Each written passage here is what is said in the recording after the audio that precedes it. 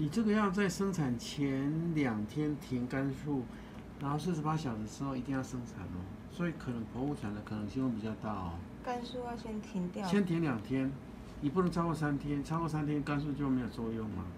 但是你2天之内它要被血浆、血小板，万一如果说血崩的时候要打的，好。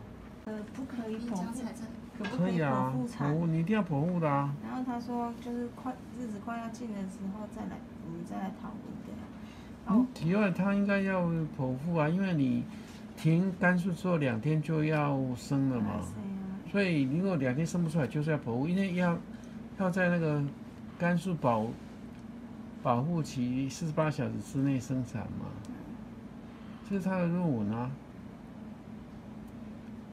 男的女的？男的。好，要生你的下次再说喽。你还要陪他在这里哦。我可能要开个安胎药给你。我觉得你在宫缩的样子。不吼，下次你有这不舒服，不是找我，要去找产房。对，我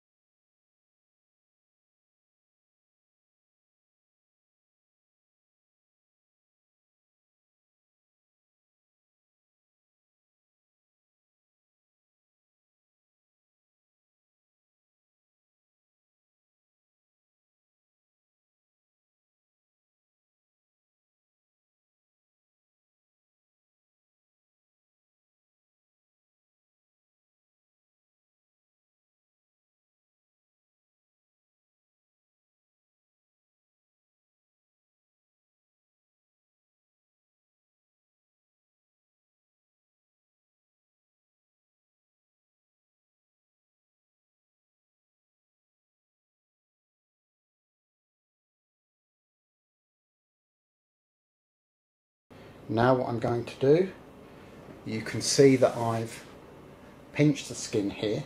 Now I'm going to put it in quickly because it goes in very easily and it doesn't hurt when it goes in. There we are, now it's in. Now I'm going to just gently squeeze down till the end.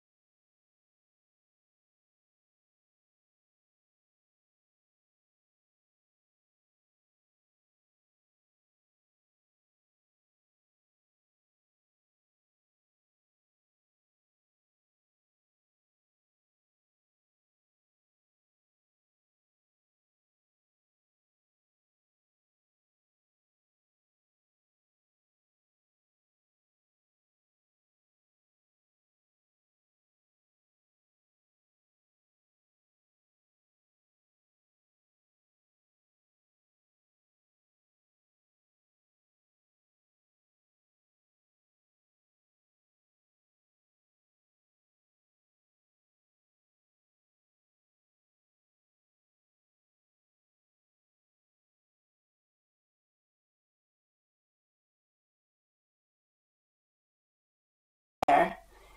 And if you're doing this every day like I have been, then it's good to kind of go systematically, and you do like left, right, depending on the day of the week.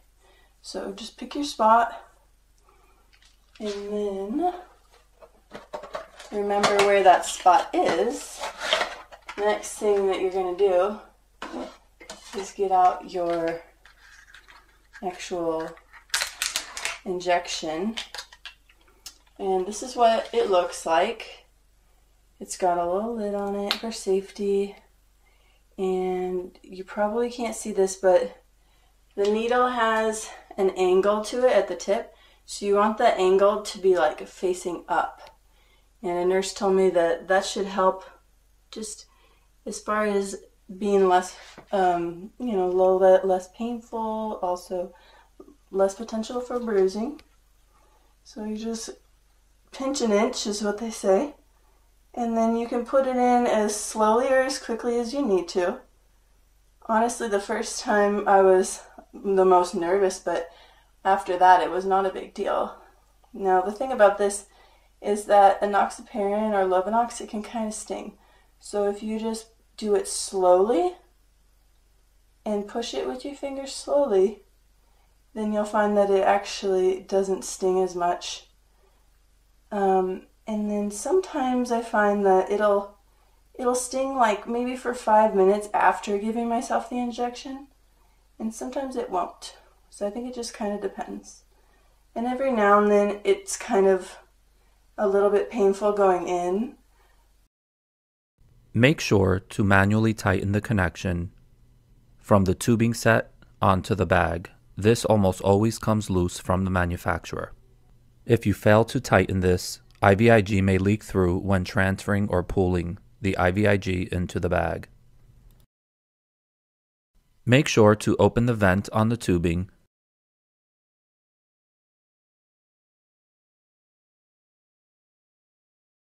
and when spiking the IVIG bottle, use a twisting motion. This will prevent the rubber stopper from dislodging.